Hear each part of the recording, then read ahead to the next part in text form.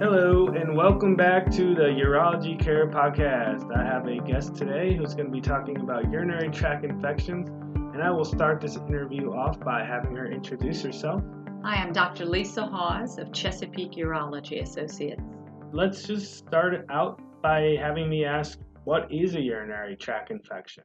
A urinary tract infection overall means that you have bacteria somewhere in the kidneys, ureters, or bladder.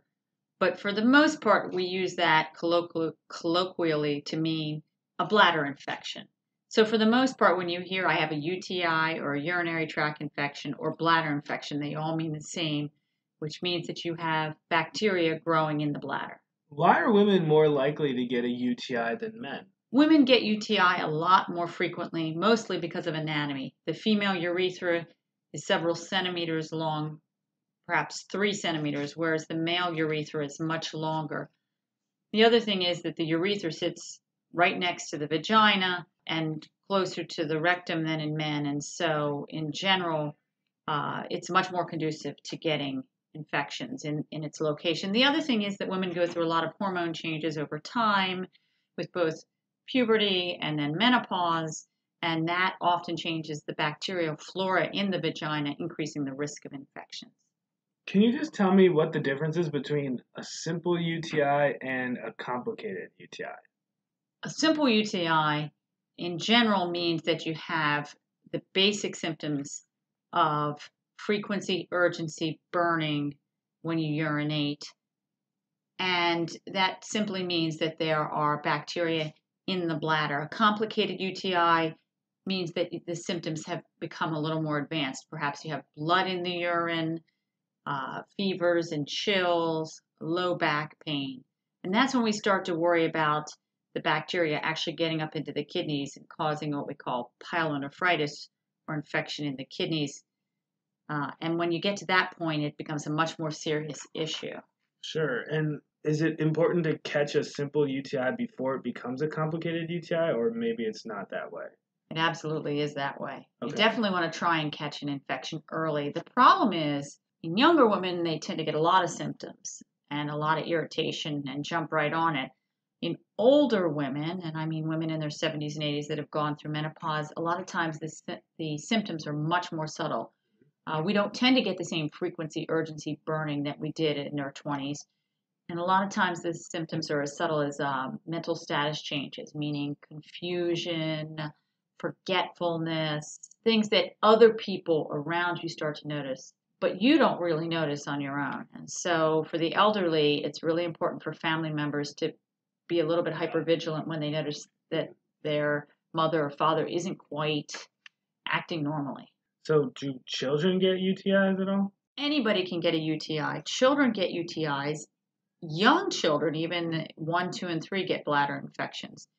It's really critical if you have a young child under the age of 5 who has more than one bladder infection that you go to a pediatric urologist to be seen, because there is a condition called vesicoureteral reflux where those infections can get up to the kidneys much more easily and cause long-term damage to the kidneys. So any child under the age of 5 who has more than one bladder infection needs a workup, male or female. But the other thing is that even if I were 10 or 13, and you have infections, I would go ahead and have that worked up too. Do UTIs affect a certain age group more than others? Is it perhaps common in an age group more than it is in a different age group? Infections become more common once one becomes sexually active. So for women, a lot of times this happens in their early 20s when they go off to college and become more sexually active. There's such a thing as many people have heard of honeymoon cystitis. So after you get married, a lot of women get infections. And then after menopause, a lot of women get infections, and that has to do with the change in the pH of the vagina, with the change in hormones. So there are infections all the way through life, and some people are more prone to getting bladder infections. But those are the most common ages, right when you become sexually active, right after marriage, and then in menopause. And how are UTIs treated? Most commonly, it's a weekend, it's a night, it's a holiday, and your doctor's office is closed. So a lot of people go to the Minute Clinic, the local clinic near them. And what happens when you go in there is you urinate in a cup, And they do what's called a dipstick test where they check for blood and white cells. It's a very crude, simple test. They see you might have blood or white cells in the urine. They give you an antibiotic and send you out the door, and that's the end of it. The problem with that is that those tests are a little bit crude, and they don't necessarily mean that you have an infection. So I strongly recommend that you go somewhere where they will send the urine out for culture.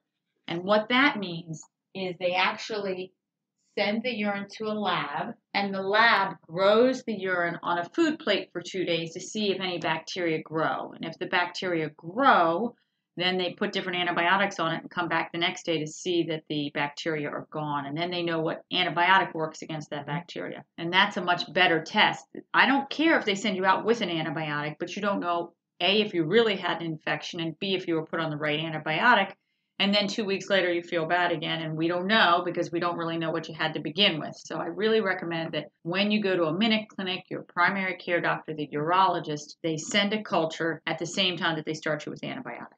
Do you have any advice on ways that UTIs can be avoided? There's infinite information and recommendations on the internet about how to prevent UTIs. Some of those are accurate, some of them aren't.